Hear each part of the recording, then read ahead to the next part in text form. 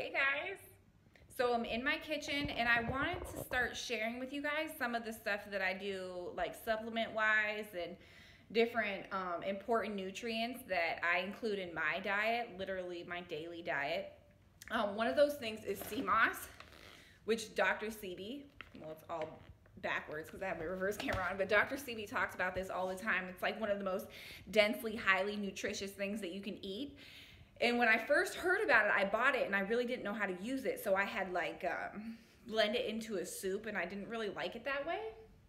And so my puppy's coming in.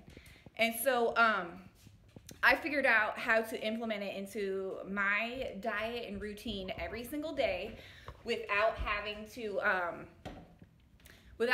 put it in like soup or something that tastes weird. So what I do is I boil it down and I put it in my pot here. But if you're wondering what it looks like when you just buy it and then you put it in like a fine mesh strainer, I have one right here. I tend to use the big one because I'll do like half a bag at a time. So I'll use this type of strainer and I'll put it in there and I'll rinse it. This is reverse osmosis. I put this in, well, my boyfriend installed it, but that's underneath the sink and stuff. It really only costs like $200 and some to buy one of those and install it.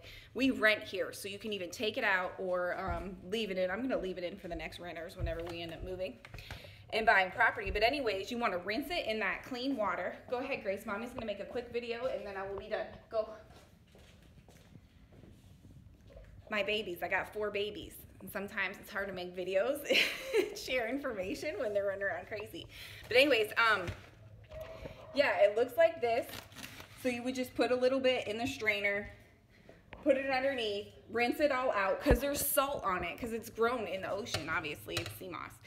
And you want to get all of that off because you don't want any of that salt and stuff when you boil it in here. And once you boil it down, you let the pot sit, just like bringing off the heat. Let it cool down and then put it in your Ninja blender or whatever kind of blender you have. And you soak it in water first in the fridge. I forgot to mention that. That's a very important part that I left out. Soak it in water in the fridge first overnight. So I put it in like a stainless steel bowl in filtered water, soak it overnight in the fridge. Then I boil it the next day. Or if you don't feel like doing it the next day, you can leave it soak in the fridge for a couple days, whatever. I do that sometimes. I don't have time to like deal with it, so it'll be a couple days before I get to it. And then just put it on the stove and boil it for like 20 minutes and then turn the heat off, let it cool down. If you have to add a little more water, make sure it's all submerged down in the water. And then once it cools down, pour the sea moss in and the water it's soaked in into the blender, blend it all up, and then just, it'll be like a thick, gooey, whatever. You don't want to put it in your blender until it's like cooled down a little bit though, so don't forget that step either. And then once it, my freaking cookies.